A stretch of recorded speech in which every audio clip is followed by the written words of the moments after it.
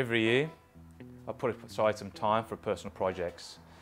This year, it just so happened that I had a Lambretta engine that I had built, and a good mate of mine, Nick, in Canberra, needed the engine.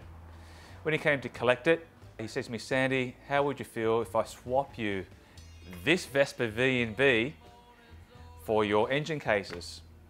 It was an offer at the time I thought I could do something with. Immediately I saw a vision for this scooter, and I could see it painted in battleship grey in the original MP6 Vespa colour, which back then nobody had done. So basically I turned this thing in what I thought would be the ultimate street sleeper, give it a really understated body paint condition with a front disc conversion and a hot little engine.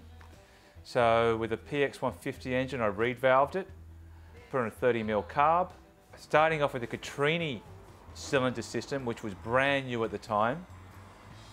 I revalved the PX150 engine, put on a 30mm carb, the SIP exhaust, and off she went. This thing would scream. She's still on the road today. She's now owned and loved by one of my customers who fell in love with it as soon as I finished building it, and he still owns it to today. I spent a lot of time researching on the internet what are the new parts available, as new parts are always coming and being developed, but I don't jump the gun too soon.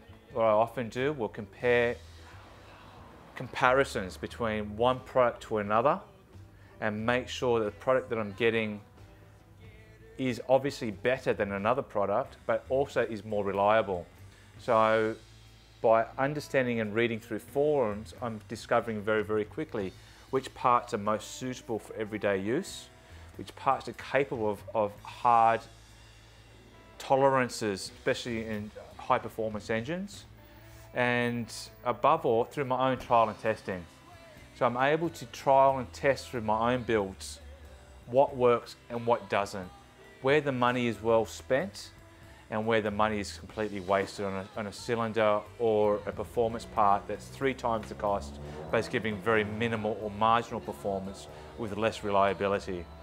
Through my own experience in the workshop, through my own machines, through riding every day of my life, am I finding the best possible parts, best possible brands, and offering that experience straight to my customers.